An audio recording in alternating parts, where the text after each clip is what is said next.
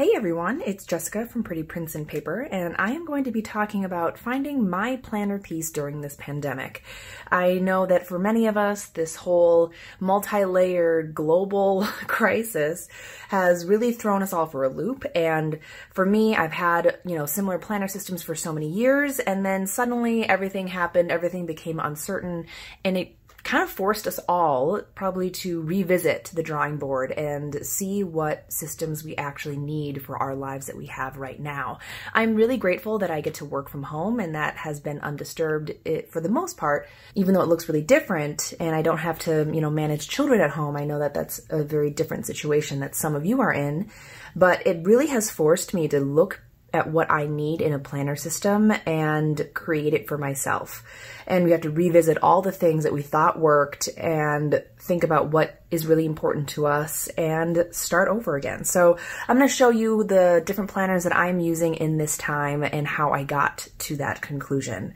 Besides a little bit of FOMO, because everybody is experimenting with a lot of different planners right now. So for the main big picture, I am using a Moxie Life Planner, and this is in the vertical. Normally it is a coil bound or a ring bound, but then I kind of took it apart because it is pretty thick already for a 6-month, and I didn't want to carry around all 12 months of the planner. And so I just kind of took it apart, I cut the pages, and fit it with some tool discs. So the discs are from Staples, from their ARC tool brand, and I just fit everything that I wanted in this disc. So this is 1.5 inches, and I really like this planner because it's a goal setting planner. I have not always been a very big goal setting person, but I find myself really needing to anchor in something, and everything right now feels so drifting for me that I needed to really sit down with something and get clear on what it is that I want in this time and just start to drive that ship. So I really liked the goal setting pieces, and I'll talk more about that in a different video, but I added these pieces and then kept the weeks. So I've been getting into using just sticker kits because I think they're just fun, and I don't need them. I'm obviously able to draw things. You've seen my other videos, but I really do like the stickers sometimes and the ease of coordinating that. So I love how each month there's a way to break down your goals from your annual goals. And I really love these bookmarks. So it's kind of like the planner cards that you may be seeing where you put the page flags on them. They are a really hard plastic, so you can absolutely put those page flags on these and move the bookmarks around each week.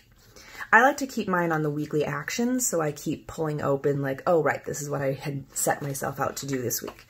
So this is where I keep my weekly overview. It's in vertical because that's how I think of time. And I'm tracking some of the things in here. I'm experimenting as I go, but right now I'm kind of seeing how my day is laid out, some priorities during the day, keeping track of the weather. We're using these really cute kawaii weather stickers from Raspberry Designs, looking at some of my meal planning for the week. I'm trying to get a sense of what it is that I think is a big picture thing that I want to conceptualize before the week starts.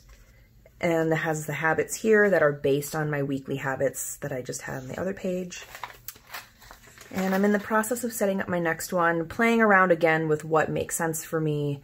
I think I'm going to do the schedule up here and then the priority to-dos down here, and then keep the meal planning piece, habits, major weekly lists. So I'll play around with that, but that is what is in this binder. From the overall weekly, I'm going to zoom in and do more of the daily lists in my Archer and Olive bullet journal. And in here, I did used to do a lot of the weekly overviews in here, but then really wanting to stick with that goal setting in the Moxie Life, I have been moving my weekly overview there and then doing the daily lists here, using that kind of bullet journal method where you just kind of put your thoughts on paper, and this can be as big or as little as I need it to be. Of course, I'm still using a ton of sticky notes. I can't live without them. And here I'm just using some leftover stickers on a kit and focusing on a couple of the top tasks, and this is where I can get really specific about what I'm working on that day or jotting some thoughts down. And then going from there. And I just love the simplicity of this. It just looks so easy. So that is my Archer and Olive. I'm trying to keep track of an inbox of things with these tabs. And then in this time, I also figured out that I needed to get my shit together in two kind of different ways. And I also had some of these rings and cloth and paper orders in. So what better way to focus on two different things than have two different planners? So right now, this is my like overview of my life, like big picture, visioning, and finances. So one of the things I've been playing around with is like, do I actually want to own a home? This is a really hard question for me. And I know many of you have probably struggled with the same thing. So that very related to, you know, a big picture of my life, finances. So that is going in this disc notebook. And I've got a bunch of stuff in here from Cloth and Paper. I've got this hexagon paperclip from Goldmine & Co. But what I'm doing here is I have these month tabs, and I'm going to be tracking like my payments and like the overall trends of my spending. I do use an app called You Need a Budget, but I wanted to kind of commit these things on paper because it just registers in my brain a little bit differently. And being able to see the things laid out, I can make notes as to what are my major trends that I'm seeing, taping coupons to the appropriate month so that I can remember to use them. And I think being able to add a couple pieces of blank note paper, these are dot grids from I think Cloth and Paper, and just being able to write down like major things that I'm noticing in that month. And so all of these are just those overall monthlies. And I just printed these off from the internet. So that's what I love about the half letter size, is that everything can kind of be easily cut down from the internet. And then of course I've got some inserts in here related to wish list items, the beautiful laundry guide from the sub box, and this last tab here, well, I've got my alcohol ink on here, which I love, and I'm going to be doing some more on other dividers later. But I wanted to just at least be taking notes and educating myself on what it takes to even have the option of owning a home. And so I'm taking a bunch of notes, watching videos, and doing my research, and taking some notes back here. Clever Girl Finance has a free Everything You Need to Know About Buying a Home class that I'm going to be taking, so I'll be putting those notes in here. And then the 5-year plan from Cloth and Paper. This is going to be what anchors me to a lot of the different goals that I might be having, or at least what I want my life to look like overall, and then how my finances can support that. So that is that one. And the other thing that I was noticing, I got sick at the end of June and I was laid out, and I was talking to my doctor, and we just happened to be getting on this topic of being tired, and I really have a hard time remembering the last time that I felt rested, the last time that I woke up having energy. And so she suggested going paleo and really reducing my sugar. What she had said was, because of all the uncertainty, all the unrest, the uprisings, and things with COVID changing everyone's life, the stress rises, and so does our cortisol levels, which increases our cravings for sugar, which increases inflammation in your body, which for me came out to having cysts. And I really wanted to get a handle on that. I really want to live a life where I wake up with energy.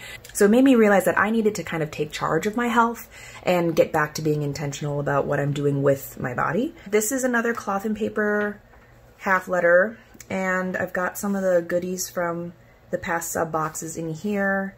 The highly coveted today dashboard.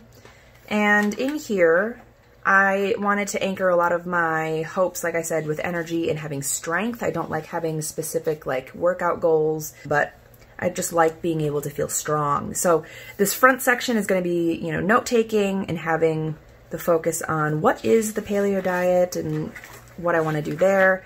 And what I'm doing each day is I printed out the PDFs of the Passion Planner Daily, and those are free if you go on their website. They wanted to make the planning system available for anybody, no matter what their income was, which I think is an amazing cause. So each day I kind of covered up with washi tape what the actual headers are, but I wanted to just understand what my body was feeling throughout the day, what my meals were, what I was putting into my body. I was making a lot of mug cakes. So I just wanted to, you know, encourage myself to drink more water. I'm also tracking like what my energy and my symptoms were because I was sick.